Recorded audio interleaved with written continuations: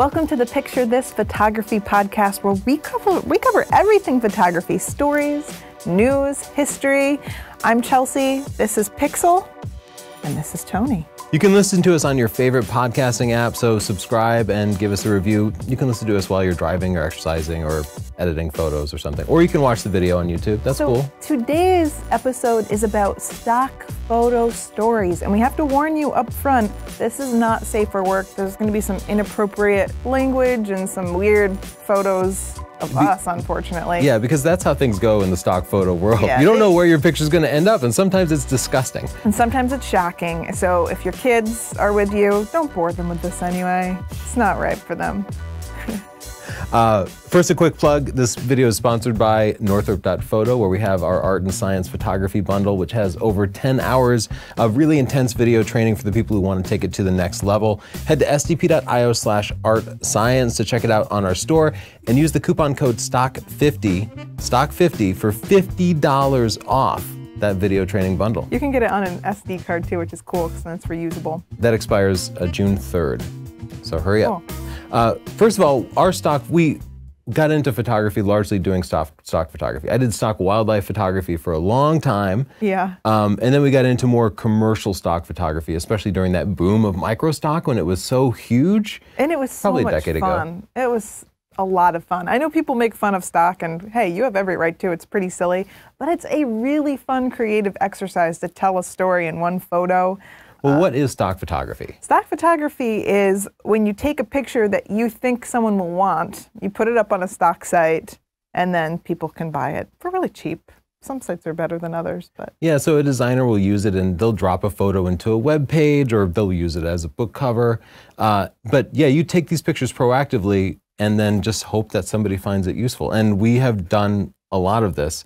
I went through, when I was digging through the examples I'd saved, I had thousands of examples where people had used our photos on the web or in print and stuff. And so if you're a photographer and you just want to be published, stock photography is a cool way to do it, because you can definitely get thousands of photos out here. And I compiled a bunch here if you're watching. Like, here's one of me slicing bread, and they've put some brand name on the apron that I was wearing, and they've written most powerful major branding power on it. And it's a picture of me.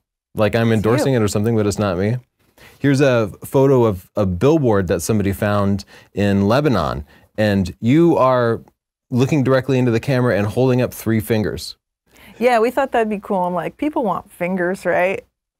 Some of my greatest ideas. You know...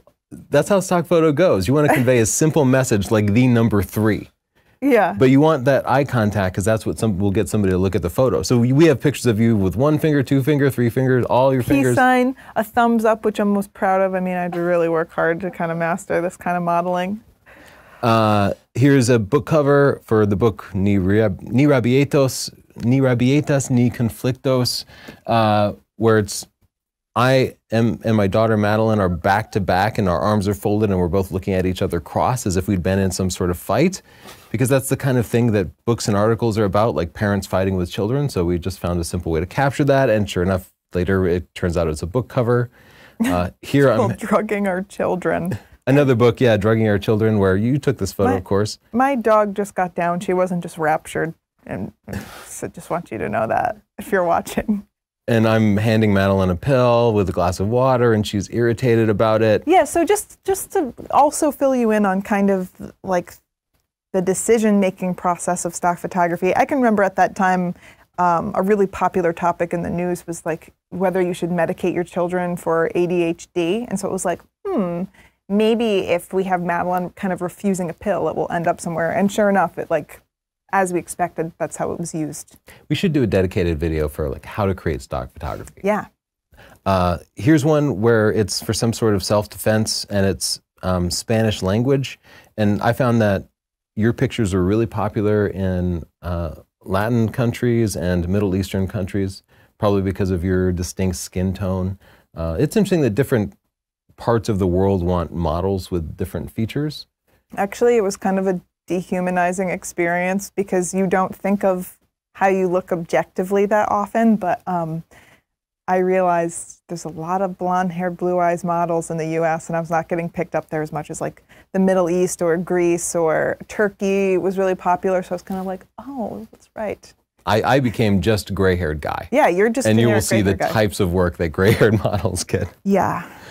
Here, it's you modeling on the cover of Publishers Weekly for some sort of fitness thing that they were doing. And to get a magazine cover, that's cool, right? Here's you with a full-page spread inside another magazine, and you just have a spoon in your mouth and a bowl in your hand, and you're like looking off into the distance like you like whatever you just ate. I wish this was ice cream and not yogurt. Yeah, there's a lot of that, like, I'm just eating and thinking. Yeah. And it's just pictures that connotate some sort of feeling. Here's you and Madeline having breakfast, and it's in some major magazine, healthy something. Oh, yeah. Oh, yeah, weight loss for men over 40. This is the kind of picture I get picked for, and I'm just standing on a scale, like, weighing myself. Yeah, I mean, we knew at that point we had to just cash in on you being a white-haired white guy. Yeah. More fitness stuff. Okay, so my first big story. This was one of the most exciting moments of my life. I was walking through the Target and walked past the magazine aisle, and I did a double take because there was a picture of you on the cover of Yoga magazine. Yeah. And I was like, this was my first magazine cover, and I just stumbled across it in Target. Like, I didn't know anything about it ahead of time. And I went and grabbed it, and sure enough, it's you. Yeah. And when we showed this to people, everybody asked you, Chelsea, how many years have you been studying yoga? No, that's not what people said. They said, you don't even do yoga. People were very mad at me. And the story behind this picture was that you told me to do a yoga pose, so I did that. And you were like, that's not even a thing. And I was like, it's a thing. Just take a picture. Like, we kind of were jokingly ribbing each other because I know nothing about fitness. I was just like, this is probably it. Just do it. She just kind of like folded one arm across the other like you're doing some sort of stretch or something. That's probably a stretch. Well, there you go. Cover of Yoga magazine for that effort. So that was really exciting. After this, a lot of people saw that we shot a magazine cover, and they came to us with requests like, hey, maybe you could get me on a magazine cover. Or maybe get my kid on a magazine cover. Like, every good-looking person they knew, they just thought, they should be on a magazine cover. That'd be cool. Someone actually said, if you could be on a magazine cover, so-and-so could you get him on a magazine cover? I was like, true, not the hottest lady, but did you have to just say it? What's the story behind this pamphlet here? Oh, yeah. I went to the gym to get training, and they handed me this pamphlet. And I said, oh, that's me.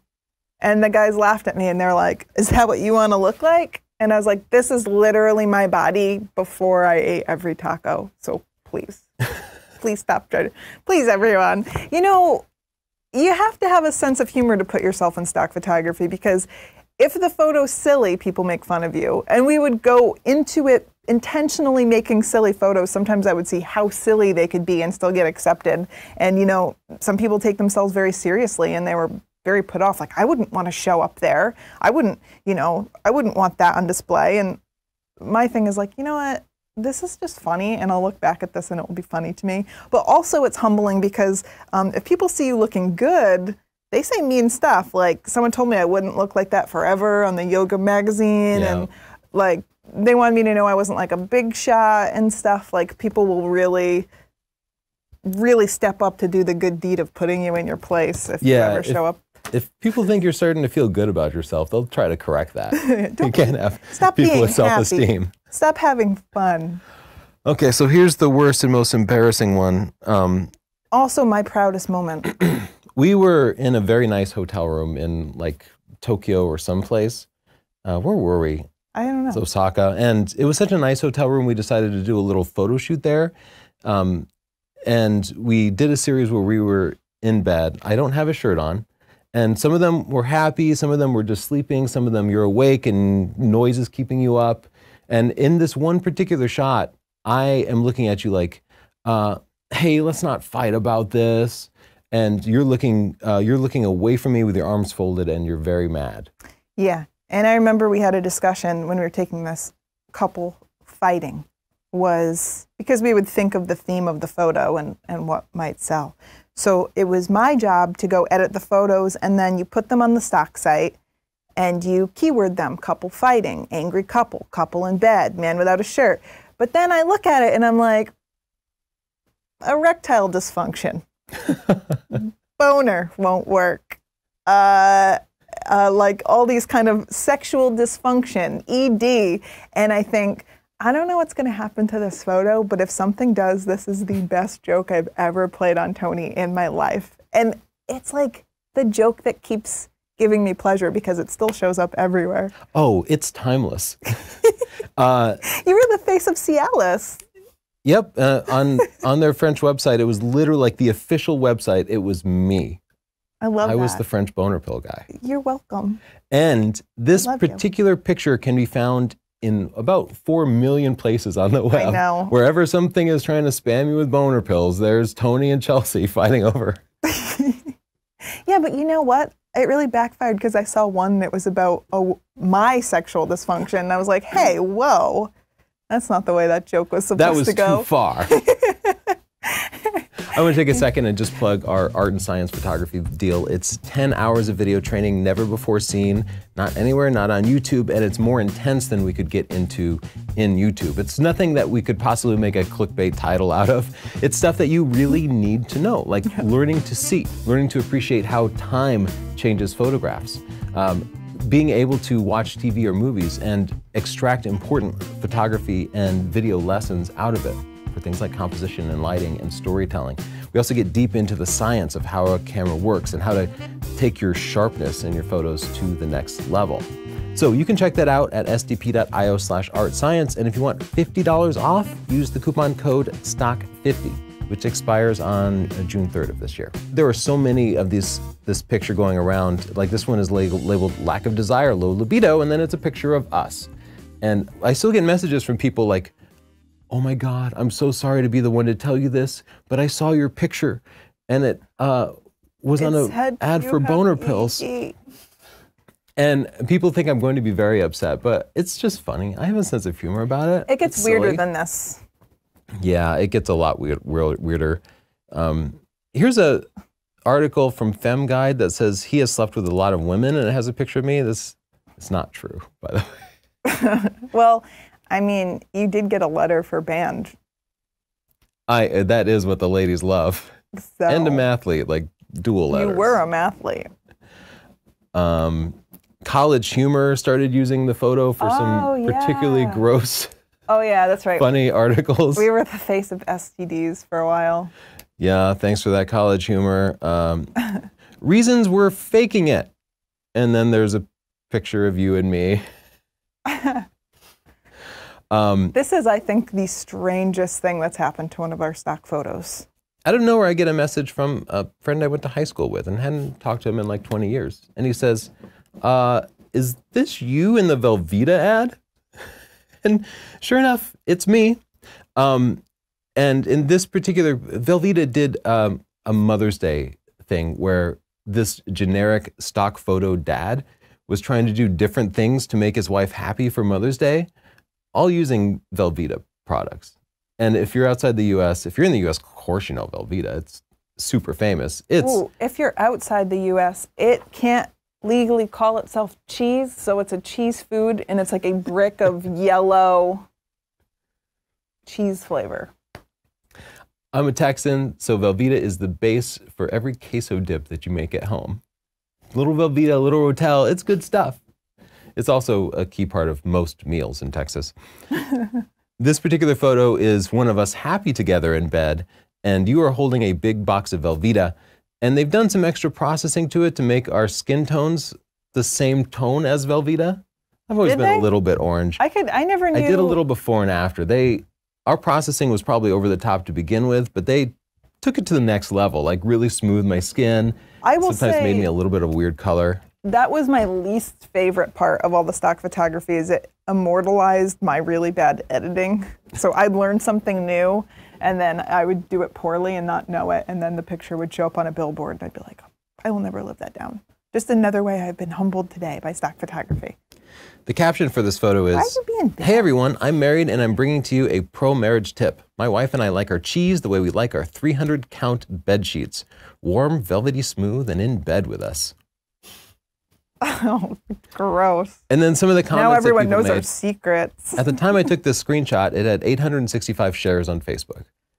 So that's a lot. And their campaign was very, very successful. And a lot of people we knew saw it and commented and like came to us like, what is going on? Why are you everywhere for Velveeta right now? It was huge for several days. In fact, it was so big that several major outlets covered the Velveeta campaign just because it was so weird and yet successful. Yeah. People are saying things like, that guy looks creepy as hell, almost like a mannequin.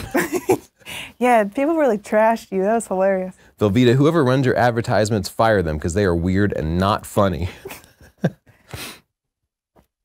Here's you holding, they photoshopped in the quesadillas. I think it was a pie before. Oh, yeah. And I'm just standing there with some quesadillas in my hands and big oven mitts and just a big ridiculous grin because I'm a terrible model. All I can do is just stand there and smile. At least I didn't over Photoshop you in that one. Here I am originally tossing a salad in this photo, but the people, like good people at Velveeta, photoshopped out the salad and had me tossing in a big bowl of cheesy chocolate dip, which apparently is something you can make with Velveeta. Hundreds of thousands of people saw these photos. Yeah, Maybe probably I got a lot of millions. emails from people I knew. And then they responded as if they were you in the comments. Oh, right. They just took on my persona. Yeah. So somebody wrote creepy on one of the photos. And then they wrote back with a picture of me saying, Brady, they say time heals all wounds. Well, your comment wounded me so deeply that I took a brisk walk into the autumn of 2014 and then sent this status update back in time to let you know that it still hurts. And then there's a picture of me and I have just like a gray sweater on and I'm in fall colors, but there's a big block of Velveeta in my sweater pocket, which is completely weird and just completely non sequitur. At some point, the response was so huge that you actually took a photo of us together just to show that you were a real there was person. a real person? Yeah, because people were saying you were a mannequin and stuff. It was really weird. Our dog is really Why freaked aren't you freaking out? You can't dig on a rug. Okay, that's it. I'd love to hear people's questions about stock photography. Wait, you did not cover the fact that you were interviewed about being a stock model and what it was like to be in these campaigns. Yeah, if you Google stock photography Tony Northup, you can see a full interview about it because it is a really weird experience. I mean, we worked with other models, but when you do stock photography, like every stock photographer ends up in some photos because it's just so convenient to use yourself as a model. Yeah. And that has been the weird experience, is being in all these photos, especially as a member of the photo community where so many people recognize us in just generic stock photos. It's weird to see somebody you know on your bottle of diet pills, for example. Yeah. Yeah, and then you also get phantom sightings where I'd have people texting me, is this you? And it often would not be, but they were just so used to seeing me in weird places that they would assume if it was weird, it was me. So stock photography can be very fun. I'm wondering if any of you have done it. Have you had a similar experience where you've been used in a pretty shocking or inappropriate place? That's fun. Or what's the weirdest place you've seen us? True. Keep an eye out for us now that you know that we're out here. If you like our podcast, please subscribe. And if you like our training series, you can get the Art and Science of Photography. We have it on sale for you. If you use the coupon code STOCK50, you'll get $50 off. That's a pretty good bargain. That expires June 3rd, 2018. So sorry if you're in the future. No bargain for you. Head to sdp.io/artscience to check it out. Thanks, guys. Thanks. Bye.